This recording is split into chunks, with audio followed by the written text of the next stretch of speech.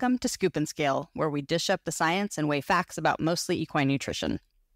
I'm Michelle Anderson. I spent 2 decades working in equine media, and I currently create content and help veterinarians and businesses connect with horse owners through my consulting business, Cadence Marketing and Media. I'm a trail rider, dressage rider, and an at-home horse keeper. And I'm equine nutrition consultant, Dr. Claire Tunis of Clarity Equine Nutrition. I develop diet plans for horses ranging from metabolic seniors to Olympic athletes. I also consult for equine nutrition companies. I'm a scientist, dressage rider, and a pony club mom. Claire and I collaborated for years when I was the editor of an equine publication, and she was one of our regular contributors. We'd finish work, but we always had more to talk about. New products, new research, and our own horses. This podcast is an extension of those conversations. It's for anyone who wants to make better choices when it comes to feeding and caring for their own horses. And before we get started, a quick disclaimer. The information in this podcast is general and not meant to replace the individualized advice of your own qualified equine nutritionist or veterinarian. And while I have a PhD in nutrition, I'm not a veterinarian and can't give medical advice.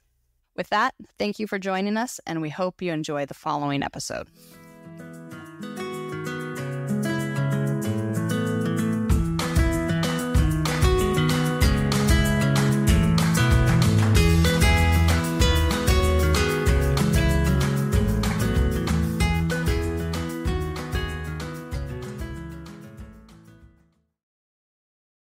So today we're talking about pituitary pars intermedia dysfunction, or PPID. You might have also heard it called equine Cushing's disease. It's most commonly identified in horses during their teen years and beyond, although onset can be earlier than we horse owners might recognize. The published ranges vary, but most researchers believe that between 20 and 30% of horses will develop the disease. But our guest today knows much better than I do. We're excited to have Dr. Laura Jevsikis, who's a board-certified internal medicine specialist at Rhinebeck Equine in New York, with us. Thanks for being our first guest. I'm happy to be here. Thanks for having me. Laura and I work together quite a bit, and I'm excited to introduce her to Claire. They haven't met before or worked together, so Claire, Laura, Claire. Laura, it's super nice to have you on. Thanks for joining us. I'm excited to pick your brain. Virtually. So one of the things that Claire and I wanted to do when we had the idea of having a podcast is to bring people in to have discussions about horse care. And we've invited Laura in particular because she's really nice and I like her, but also because Claire and I really like talking to smart horse women. So there's that. But also, PPID is really complicated. It's something that Claire deals with as a nutritionist. It's something I deal with as a horse owner. I have a gelding who was diagnosed a couple of years ago, and I understand how overwhelming it can be to manage this disease for a horse owner. Having a veterinarian as a partner in your care decisions is critical, and so we thought it was critical to have a veterinarian here to be part of this conversation as well. Yeah, absolutely. It's really... these horses, managing them as a team approach is so important. But Laura, you have like a lot of letters after your name. And more than Claire does even. So no, I don't have letter envy, I promise. But I think it's useful to our listeners to explain, right? There is a doctor of veterinary medicine, the DVM they're used to seeing, and then you are also an ACVIM. Yeah. What does that stand for? So ACVIM is the American College of Veterinary Internal Medicine, and I'm the ACVIM, which is a diplomat of the American College of Veterinary Internal Medicine. It's quite a mouthful. And really what that means is that following my 4 years of veterinary school, I went on and had additional advanced training and sought board certification, in this case in internal medicine. So to be a diplomat, you have to complete an internship after vet school, and then either 2 or more often, with what I did, a 3-year residency program, almost always at a university in internal medicine. And during that time, you get advanced training in disease processes, advanced diagnostic techniques, imaging, and treatment. And then we get to take a series of really fun exams and publish papers. And there's a whole list of criteria that we have to fulfill to be considered. And it's not just equine, right? You do them in your exams. They're everything. Exactly. So I'm a large animal internal medicine specialist. So I did have to take my exams on horses, but also cows, sheep, goats, camelids as well. My residency program, we did not see many things other than horses, but the occasional other large animal species as well. So this makes the exam more fun. Yeah, exactly. But now that I'm in private practice, I truly only work on horses and have only done that for the past 15 years or so. But if a llama walked in the door, I would run away. Oh, okay. So they're okay. I like does. Does? Okay. Yeah. So to clarify I think perhaps what people might have heard you referred to as like an internist. And to clarify, internists sort of specialize in the systems of the horse and how those systems function. Is that a kind of correct sort of... Yes, that's right. The way I sometimes explain it is we encompass many specialties in human medicine. So I do cardiology, neurology, gastroenterology, pulmonology, immunology, infectious disease, really anything that can make endocrinology, anything which we're going to talk about today. Anything that can make a horse sick. Right. So that's why you are sort of a specialist who would find yourself kind of helping people manage these horses with PPID. Okay. Yeah, that's cool to understand. So I help with some chronic long-term conditions like PPID, and then I also help a lot of acutely very, very ill horses. So there's a pretty broad range within internal medicine, but it is much more specialized than what your general practitioners would do. And probably the other specialty that people are most familiar with is surgeons, and I do no surgery at all. I work with surgeons as a team, but we complement each other. So for PPID, I mentioned that people know it as equine Cushing's disease, but the name did change, and there has been a big push to name it correctly. Why did the name change, and what does that have to do with the disease itself and how it presents in the horses? Yeah, it's a good question. So Cushing's disease, the name came from a disorder in humans, and there are also Cushing's disease in dogs as well.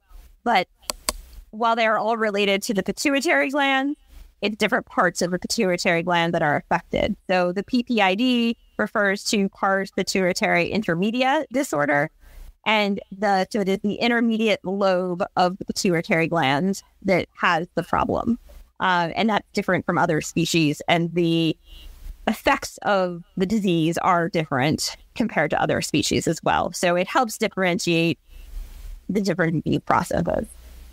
So what exactly is going on in a horse that has PPID, like with their pituitary? Yeah, so they have an overactive portion of their pituitary gland, and what ends up happening is they oversecrete a number of hormones, compounds that have many different activities throughout the body. And ACTH, which we'll talk about later, is one of those compounds. And the end result is that there are higher levels of cortisol in the body. But one thing I think that people really don't understand is that ACTH is only one of many compounds that the pituitary gland secretes in excess in horses with this disease. It's the one that we are most capable and familiar with measuring, but there are a number of others that still have physiologic effects. So it's our marker for the disease, but it's not the only hormone that matters. Okay.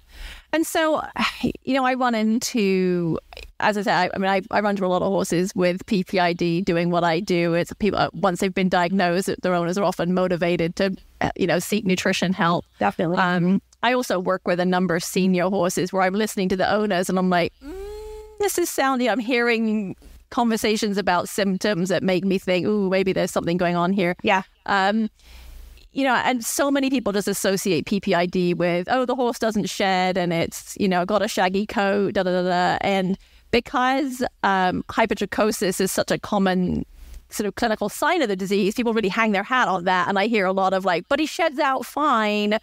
So what are some of the other symptoms that, veterinarians and, would be looking for that owners might not realize that they're missing? Yeah. It's a great question because when they get to the point of having hypertrichosis, they're already in the advanced stages of the disease. So it's really important if we can try to recognize these horses earlier on in the disease process. And there's a whole slew of things that can be pretty subtle that may clue you to want to test that horse. It can just be as simple as a change in attitude. They're more lethargic than they usually are, decreased performance. When it comes to the hair coat, they may not have the long, shaggy hair coat yet, but they may have what we call regional hypertrichosis, where there are just certain areas that shed out more slowly than they used to, or what we call long guard hairs, often over the elbows and the flanks of the horse. So they'll sometimes shed out relatively normally, but retain some individual long hairs, and that can be an early sign. We also see what we call regional adiposity, which means that there are fat deposits, particularly along the tail head and in the crest of the neck. So their whole body type can start to change subtly, and it is often very subtle to start with. Then there are also, now we know there are a bunch of musculoskeletal effects as well. They can have desmitis, suspensory desmitis, specifically tendinitis. Of course, we worry a lot about laminitis, which I'm sure we'll talk about more later, but any of those signs also might be a sign that your horse needs to be tested. And then in our broodmares, if they suddenly start becoming less fertile, harder to get them in full, then they need to, that can be an early sign as well. So with my gelding, I bred and raised him, so I know him really well. Yeah. And he started being just a little cranky and not his playful, fun self. And then I noticed he was drinking more at night. Yeah. His buckets were a little lower. And then he was peeing quite a bit more. And that was something he was always kind of shy. It wasn't something that I'm like, I'm seeing him do that too much or more than I have in the past. Are those typical as well? Yeah, very typical. Typically, we don't see the polyuria, increased urination, and polydipsia, increased drinking until later stages of the disease, but that's a really important thing for a number of disease processes, kidney disease in particular, to be aware of what is normal for your horse, and any change over time, decrease or increase, is worth investigating. Yeah, we had a horse in our barn this summer. I live in Arizona, and it's been super stupid hot here. And we had a horse, I think he's about 19, struggling to sweat this summer. And I actually encouraged his owner to reach out to the vet. They just pulled blood last week to see if he's in the early stages of PPID, because he also got scoped for ulcers earlier this summer. And despite, he drank a ton of water, so the scoping didn't actually work because he was so full of water. So it's hang on a minute. We have a horse that, when you put him on bucket water, is drinking a ton of water. He's not sweating great. And I shared with her, I was like, this might be nothing. I might be barking out, but you need to talk to your vet because, these are early symptoms of, and his age. Yeah, it's also a reason, while the automatic waterers are really convenient, it makes it harder to monitor their water intake. Yeah, so I have 3 automatic waterers that I paid for. They're sitting waiting to be installed. And it kind of made me take a pause. I'm like, I don't think I would have noticed the drinking thing. Yeah. They're in a stall and you can at least have an idea of how much they're urinating. You can probably still tell, but it's certainly not as objective. We religiously monitor water intake in our hospitalized patients all the time. So. Yeah, and I think there's when you start talking, my horse I had in high school, he used to react to spring allergies. He reacted to vaccines. He, had a cough in the spring, was lethargic. He shed out beautifully in the spring, but got his winter coat a little on the earlier side. And, this was for probably, I want to say 7 or 8 years. And we thought of all these things as discrete things that were just him. And then, we're talking back in the early 1990s. We weren't even really didn't know much about Cushing's and PPID back then. And then I went to grad school, and I remember phoning my mom and saying, I think you need to get him tested for, what we were calling Cushing's at the time. I mean, they live in the rural England in an area where people were like, what? Yeah, it was really new. And sure enough, he tested positive. And suddenly we looked back on all these things he'd had over the last decade and went, oh, I mean, he was in his and that's really common. Yeah, I didn't talk about it before, but the other thing is just recurrent infections, rain rot, foot abscesses, corneal ulcers that are slow to heal, anything like that, where the horse is just not quite responding as they should, can be an early sign. Yeah, so, hopefully people aren't too panicking now. They've heard all these list of things that, that could be, and it could be something else, which is why it's so important to get your vet involved, right? Because these are also symptoms of other conditions. So you do just have to get your vet out. But let's say, somebody gets their vet out and they're going to test. We've talked a little bit about the fact you can test for Cushing's. What does that look like? What tests are they going to do? You mentioned earlier a hormone. Like, what are they going to be looking for? Yeah, so we are almost always doing a blood test to measure ACTH, which is one of those hormones that's secreted in excess by the pituitary gland if the horse has PPID.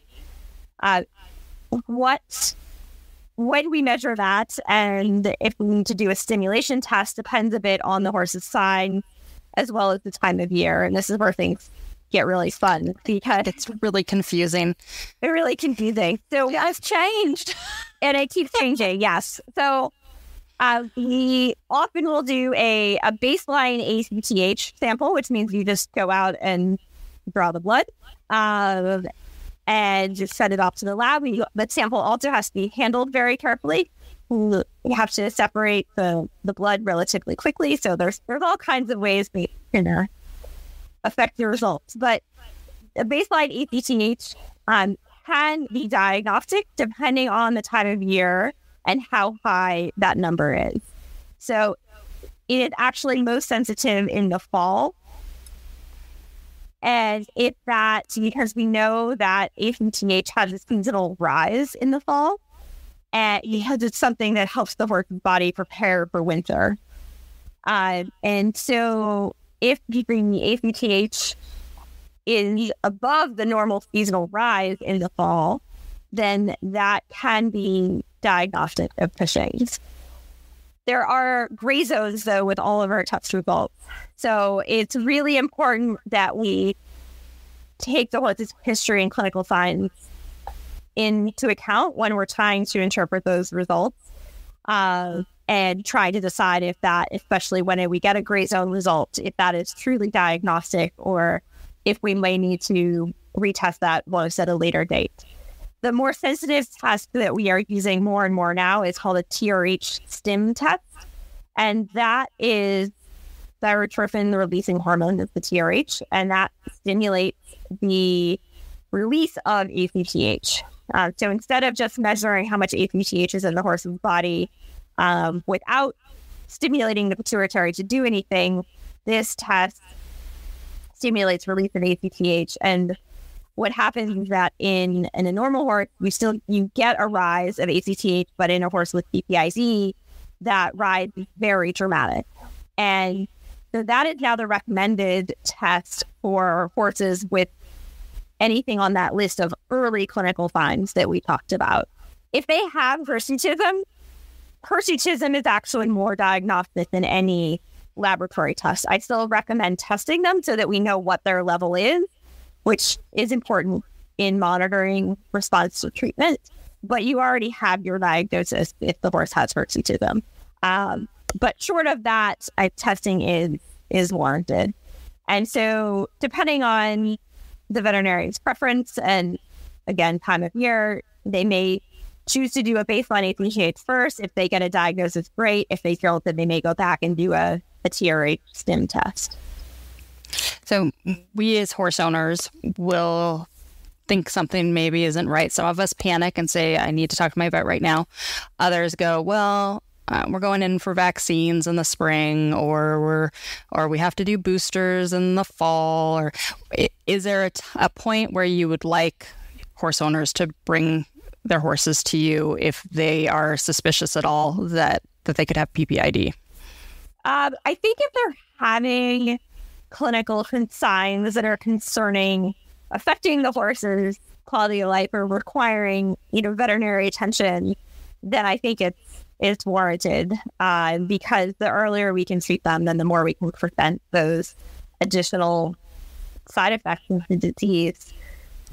It's not a curable disease. We manage it. We don't cure it. So It is a lifelong diagnosis, but that's also a reason why it's really important to have as definitive a diagnosis as we possibly can. And, one thing I feel a lot is, particularly if it happens to be a time of year when it's harder to interpret our test results, if people are concerned, particularly because the horse has signs of laminitis, they may opt to just start the horse on treatment with or without having test results.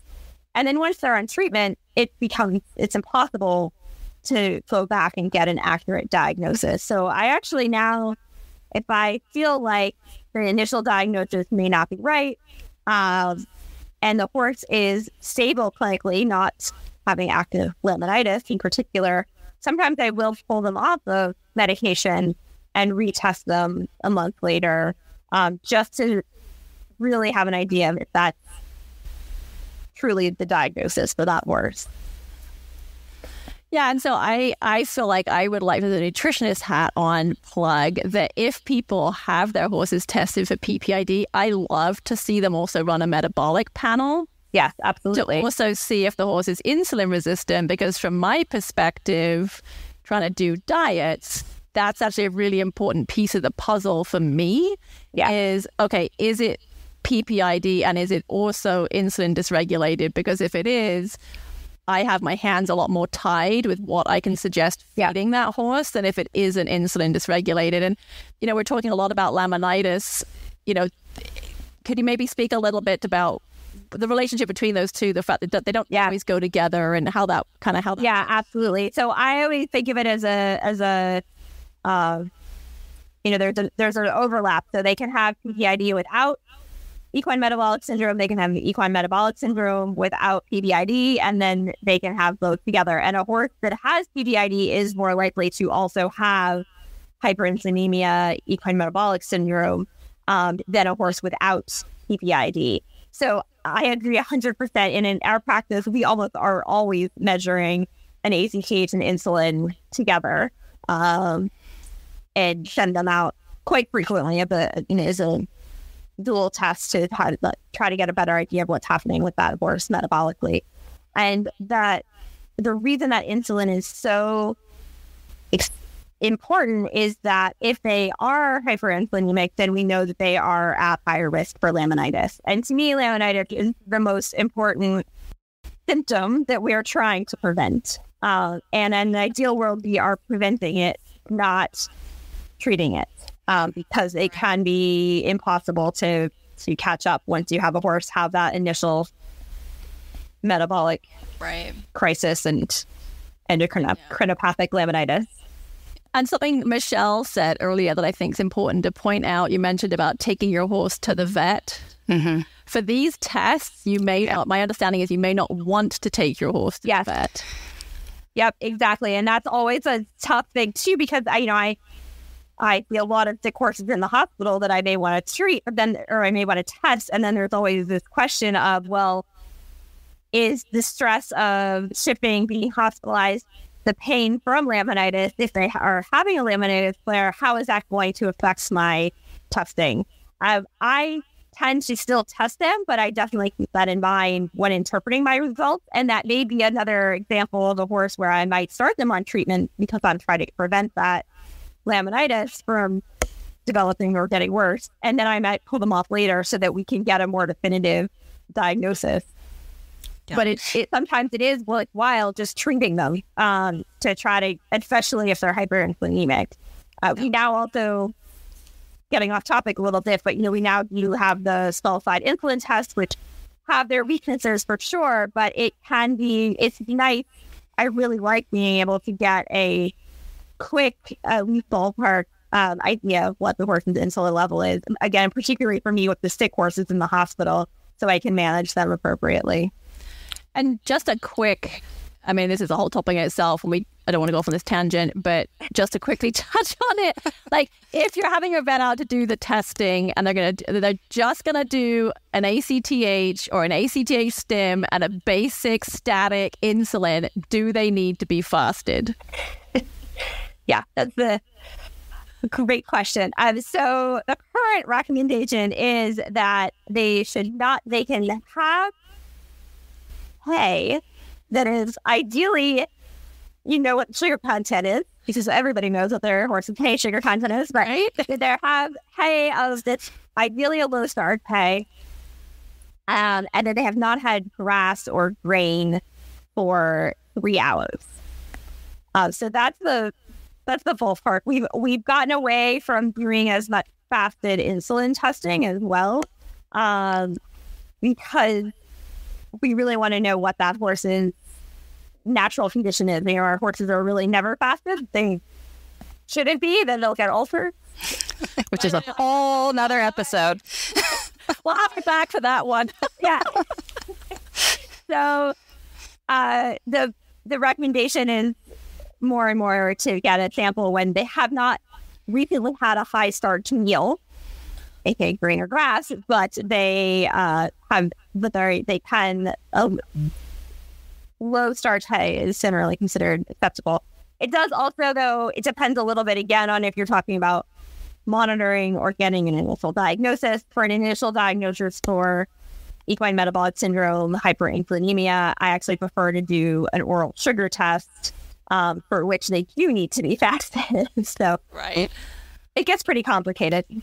It does. Yeah. So, okay, so you've got the test and it's come back and your values are high. You're looking at a PPID diagnosis. Like, now what? Yeah. So really the mainstay of treatment is Percend, which is the FDA-approved formulation of Pergolide, which is a medication that mimics the effects of dopamine in the body. And essentially the end result is decreased levels of ACTH and cortisol in the body.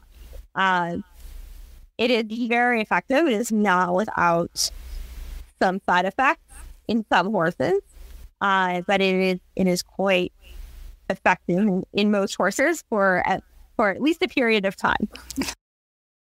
So my horse is on Pergolide and or Percend. He gets Percend, the pink pill, and he gets a little bit more now than he used to, but he hates it, and it's saving his life. And that's what I tell him: this is saving your life.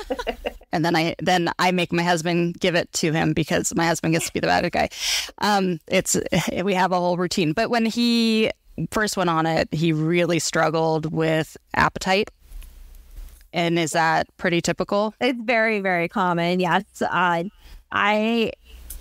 Nowadays, I often start them out on half of what I want their target dose to be for the first week, and then I'll have the owner increase them. So many full-size horses get 1 pill a day, which is 1 milligram. So I may have them start with half a pill once a day, and then if they have no signs, increase from there. Some horses are very, very sensitive and will go off feed for concerning periods of time, and so we'll stop, get them back on feed, which usually within a day or two, their appetite does resume, and so then I'll start at a very low dose, and sometimes we have to go really, really low. Becomes a logistical issue because it's hard to split the pills, and they don't store great once you pop the blister pack, but sometimes that's necessary just to kind of introduce the medication to their system and allow them to adapt to it.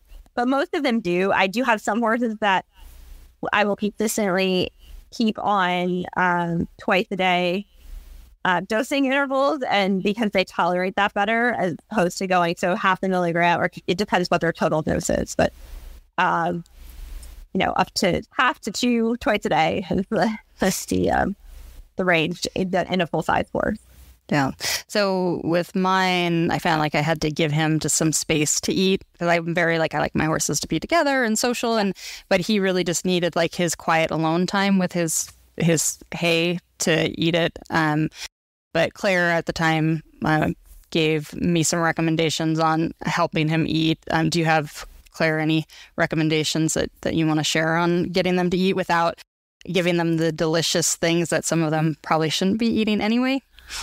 Well, that's where having that insulin result is so helpful, right? Because if they're not hyperinsulinic, then you can be a little bit more, I'm not feeling so stressed. I can have a little bit more, yummy stuff, a little bit of starch, a little bit more NSC in the diet than I would if they're also hyperinsulinemic. So that can be really helpful for these picky eaters. Some of them are really hard. I mean, some of them literally, it feels like every week owners are saying, well, last week he ate this, but now he won't eat it anymore. And it's like they have like 3 open bags of stuff and it's just what will it eat this week kind of thing. It gets really tricky. So I don't know that there's really it's just a lot of experimentation. It takes a bit of dedication. And then you also run into the horses that won't take the medication anymore. They've gotten really smart and they won't eat the pills. And my sense is they don't taste great. And so if they get, used to, if they crunch one accidentally and then they taste it, they kind of start. So you sometimes have to kind of go, 1 for you, 2 for you, 3rd one with the pill, 4 for you, kind of like. They learn to count when you do that. So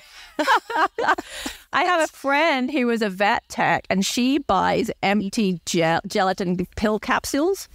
And she actually puts her Presentab inside a gelatin gel capsule so it doesn't flavor. She puts in a little bit of carrot or something and it doesn't flavor the carrot as she's putting it in there, which was really clever. And that's been a really big deal for her pony. Now can't taste it in the carrot, so we'll take it. So yeah, there are some, fig Newtons make great pill pockets, pitted prunes, 1 pitted prune probably isn't going to be the end of the world. Yeah. And, any tricks up your sleeve, Flora? Yeah, I mean, similar, some of the low sugar, soft horse treats, you can shove it in there. We have clients that will dig a little spot in a slice of apple. Again, if their insulin isn't too high. So yeah, it can be really, really tricky. Sometimes I'll use some unsweetened applesauce as well, just so the horse feels like they're getting a little something tasty with their pill. Yeah, it can be tough. One thing, just reminding me, one caveat is to be really careful about not opening the packets in the morning and leaving them out all day to be fed at night, or putting them in with the grain then, because they will oxidize in the air and be less effective. So while it's more convenient, it's best to leave it in its little foil packet until as close to administration as possible. Good to know, because it's expensive stuff. You don't want, exactly. Want it to work. You want to get your bang for the buck. Yeah, for sure. Yeah. What about ongoing monitoring? Because I know I had a friend that had a horse that had PPID diagnosis and been on Percen for 3 or 4 years, and she didn't do any follow-up work. And it was actually very sad because end of September rolled around 1 year and the horse suddenly had a very acute laminitis bout. Yeah. And when they drew blood on it, its values were off the charts. And it was sort of like, but I have it on the medication. Like, this wasn't supposed to happen. Yeah. And my heart just sank for her. Yeah, absolutely. Yeah, I recommend. So I think that monitoring their clinical signs is really important. And so if the owner sees a backsliding and a recurrence of clinical signs, that's a big red flag that they may not be as well regulated as they once were. And they do tend to need more medication over time. So I recommend testing an ACTH at least once a year. And if I'm going to do it once a year, then my preference, again, is to do it in the fall, because we know that baseline is a bit more sensitive. So in our area, we routinely recommend fall shots. Boosters are usually need a booster for something in the fall. And so that's typically a good time to have that done as well, to combine appointments, just to keep an eye on the dose and if they need to be bumped up a bit. But I also think it's important to keep in mind that we really don't want to treat the numbers. There are some horses, depending on what their level is when you start treatment, they might not ever get back to completely normal, less than 35.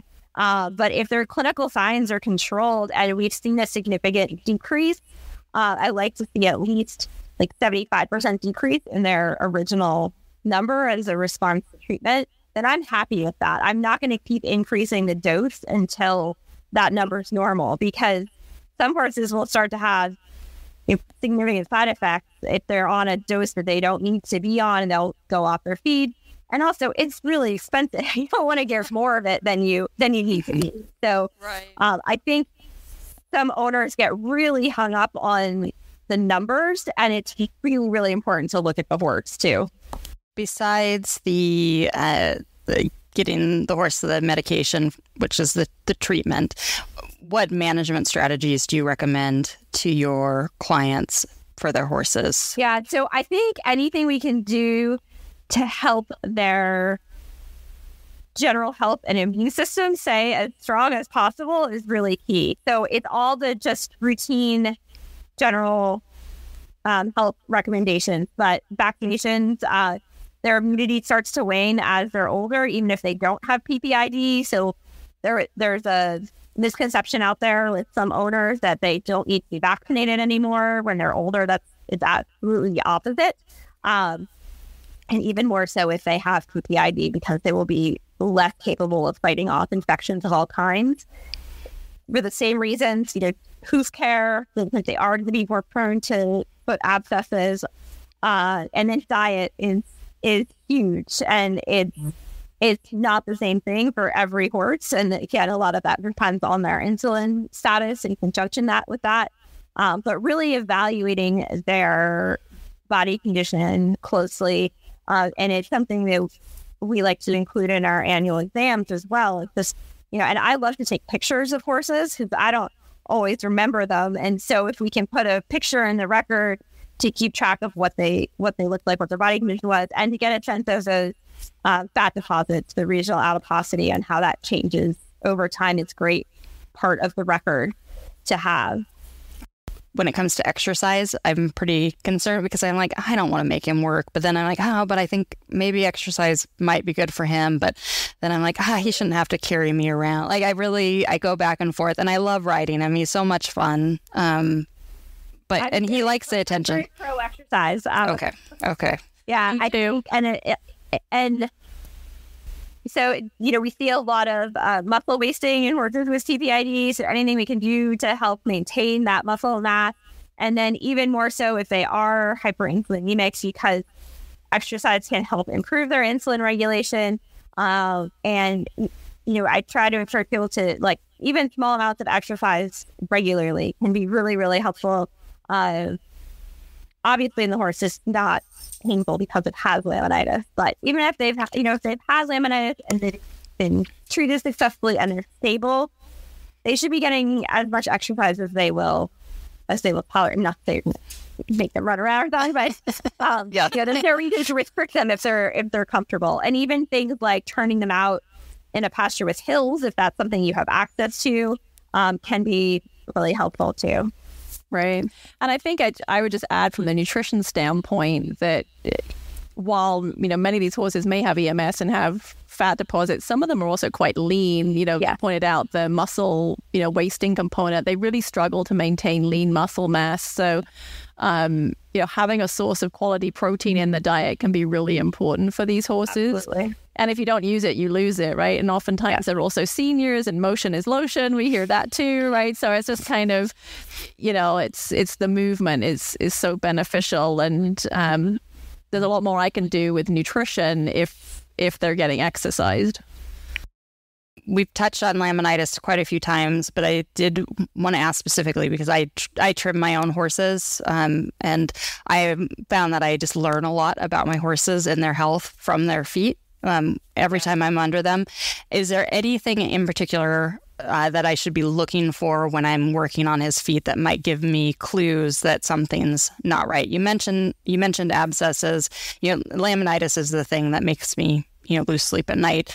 Mine isn't insulin resistant. We don't have any insulin issues. Fortunately, we won that part of this game, but I do still worry. Yeah, I mean, I think any notable change in their feet can be important. So whether it's that their feet become softer than they used to be, or significantly more brittle, certainly when they start to develop hoof rings, that can be of concern. If they just start having weight line disease all the time and they didn't before, any significant change, and that's where you're at an advantage because you've known your horse so long, and that's really helpful. It's hard when people acquire these middle-aged horses, later in life, and it's hard to know what their baseline is for a lot of these things we've talked about. Yeah, and I think there's a misconception. I mean, I think people don't link. I had a client once who was like, "Oh, my 22-year-old horse always gets abscesses in September," and I'm like, "Danger, Will Robinson, danger." Yeah. You need to talk to your vet. It's like that could be subclinical laminitis where you're getting, death in those laminae and they're, creating pus pockets or whatever that are then coming out as abscesses. It's exactly. And, those horses, we know subclinical laminitis is really common with the horses with EMS. And we can see a lot of those chronic changes on radiographs of their feet, even in horses that clinically were never really particularly sore. So, I'm particularly in the breeds that are very prone to metabolic syndrome. I'm a huge proponent of just getting baseline foot rabs at some point because absolutely it's scary sometimes what we don't know is hiding in there. Yeah, and I think just understanding all these symptoms. I mean, there was a research paper done. It was in the UK where the owners just weren't aware of some of the, subclinical symptoms that they didn't even know that their horses had EMS or PPID. They just were missing these symptoms, and it's so tragic. I mean, I normally get 1 or 2 a year where you suddenly it's an acute laminitis in September, October in a horse that's in its early 20s, and actually it's been having PPID issues for a little while, but they've just been these little rumbling things that nobody picked up on, and it is just heartbreaking. Yeah, and that's with mine. I'm glad that I saw the things. It was a combination, the urination, the attitude, and then he started getting a little thrushy in his feet. I'm like, this isn't right. He's not. That's not normal for him. Yeah. So, as we close out the conversation about PPID, and there's so much more we could talk about, but we do have limited time. I wanted to ask, at what point should an owner seek out the support of an ACVIM in their management of the PPID horse? There's a lot of pieces here to manage between nutrition and the disease and their feet, because there's room for a podiatrist, I think, on the team for these horses too. And how do you find one? How do you find an ACVIM? There's not very many. We only have one here in Oregon, close. So yeah, it's a really good question. I appreciate you asking, because there's certainly, I think, not as much understanding from the general horse owning population of who we are and what we do, or that we exist at all. But, I think, to me, the ideal situation is I'm really working as a team with the regular veterinarian that is seeing the horse on a regular basis and knows that horse well and knows how it's changed over time. And with the owner, a team member as well, of course. And so, I think I do a lot of consulting on metabolic cases and blood work for veterinarians. So it's certainly something you can ask your veterinarian if they have a relationship with an internal medicine specialist, and they can reach out. But I will say that my ability to advise well on horses is always limited if I'm only doing the blood work, because as I said before, it's not just about treating the numbers on the piece of paper, and so there can be benefit to having an internist, if there is one in your area, see your horse in person. And then I think certainly with endocrine disease, as with any other disease, if your horse's medical issues are getting really complicated, or they're not improving despite your veterinarian's best efforts, then that's where a specialist may be helpful. And I always prefer like I said, working in conjunction with that regular veterinarian that knows the horse. But most internists are very happy to work directly with owners as well if they feel that they want a more in-depth analysis of the situation. I think as a horse owner, like I know that my horse, he's always going to have it, but it does seem like we have advancements every year. Like there are researchers who are looking at this and finding better ways for us to take care of the horses every year. So there's still hope. So it's sad when you get the diagnosis, but it is manageable.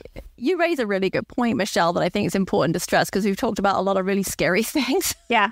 And, I will say I work with some, really athletic performance horses that have PPID and are leading very competitive, happy, active lives. Absolutely. Because they're well managed. And, and I have horses that are in their very late 20s, 28, 30 years old with PPID. So it can be managed. And, the competitive bodies now, at least on the, sort of the English side of things, you can get affidavits now that allow you to compete without having to withdraw your medication and things. So things are really changing, and you still can, if the horse is sound and happy and working, it can still be a competitive athlete if that's what its lifestyle is, so it's not all doom and gloom. Yeah, absolutely. I mean, there are lots of horses with PPID out there that are relatively easy to manage on the appropriate medications and can do really well and never have to come see me. Right. So they're not the ones I tend to see. Right. They do exist. Yeah. So, and mine, I'm thankful for the medication and that it definitely returned him back to opening gates. So that's when I knew he was feeling better, is when the gates all were open. I think it's future advancements. I think that our ongoing knowledge of the GI microbiome and how that plays into endocrine regulation is an area where we're going to see a lot of improvements in the next few years. So it's still a bit of a mystery, but we know it's important. Yeah. How to manipulate it appropriately. Yeah. Lots of exciting research. And so when we know more about it, we'll ask you more about it. So, so happy to come back. Yeah, thank you. Unfortunately, that is all the time we have. When we've packed a lot in about PPID in an hour. Thank you, Laura, for joining us. We really appreciate your time. We know how busy you are. If you're listening and you want to be part of our conversations, please send your suggestions for future topics and equine nutrition questions to info@scoopandscale.com and is spelled out. And you can find Claire at ClarityEquine.com. And please make sure to subscribe wherever you listen to your favorite podcasts and share with your friends and give us shout outs on social media. We also have started a newsletter. You can sign up at scoopandscale.com to get notified every time we launch a new episode. For the Scoop and Scale podcast, I'm Michelle Anderson. And I'm Dr. Claire Tunis. Thanks for riding along with us.